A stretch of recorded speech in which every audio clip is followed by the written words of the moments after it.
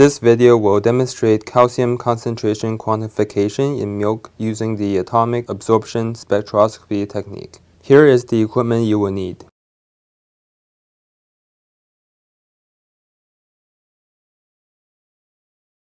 Let's begin with the sample. Weigh 1.0 gram of milk into a 50 milliliter Erlenmeyer flask. Perform in triplicates. For the sample blank, weigh 1.0 gram of DD water instead. Do this only once. Inside the fume hood, add 5.0 milliliters of concentrated nitric acid and 1.0 milliliter of 30% hydrogen peroxide to each sample and sample blank. Please note that the fumes created by the reaction will be very toxic. Set up the hot plate in the fume hood and heat the flasks at medium heat. Swirl occasionally. Your solution should change from cloudy to dark orange-brown to clear pale, while your blank should stay clear. If your solution is still orange-brown after 20 minutes, add an extra 2.5 milliliters of nitric acid and 0.5 milliliter of 30% H2O2 and continue to heat. It is possible to obtain a clear yellow solution if you put an excess amount of nitric acid, but it does not affect the result.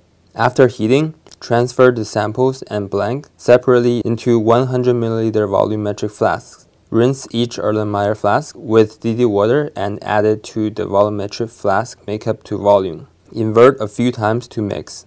Next, pipette 1.0 milliliter of each sample or blank to corresponding 10 milliliter volumetric flasks. Add the appropriate volume of 2.5% lanthanum oxide solution to each flask to obtain a 0.5% final concentration, and make up to volume with DD water. Invert a few times to mix. During the wait time in the sample preparation steps, you can begin preparing your standards. First, dilute the 0.05 milliequivalent calcium chloride standard solution by pipetting an appropriate amount of the solution into a 100 milliliter volumetric flask labeled 100 micrograms of calcium per milliliter. Add DD water to volume. Invert a few times to mix.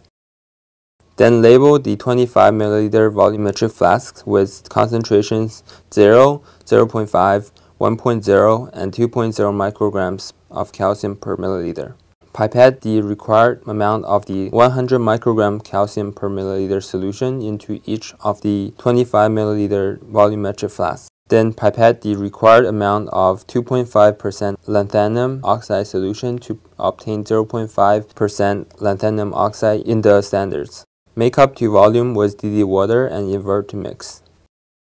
All samples and standards will be measured using the atomic absorption spectrophotometer. Bring your samples and standards together with DD water to the instrument. Your TA will briefly show you how to ignite the flame. You must assemble the sample slot, ensuring that it is screwed on tightly. Otherwise, you will observe leaks when DD water is being fed into the instrument. Turn on power switch of the instrument.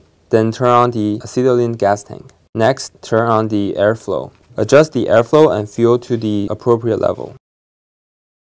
Turn the control to air while lighting the flame with a lighter. Turn the fuel to on position. You should observe a nice blue flame about 2 inches tall. Please note that it is important to follow the proper order to ignite the flame, or you will create a lot of ashes but fail to ignite the flame. Now the instrument is ready. Place the sample feeding tube in DD water first until there is a constant violet-blue color. Pay attention if there is any leak around the sample slot. Zero the spectrophotometer by pressing the AZ button while feeding DD water. You should start with the standard with the lowest concentration. Dip the feeding tube into the standard solution. The flame should turn green. Record the reading and dip the tube back in the DD water to rinse. Continue with all standards, then the sample blank, and finally your samples.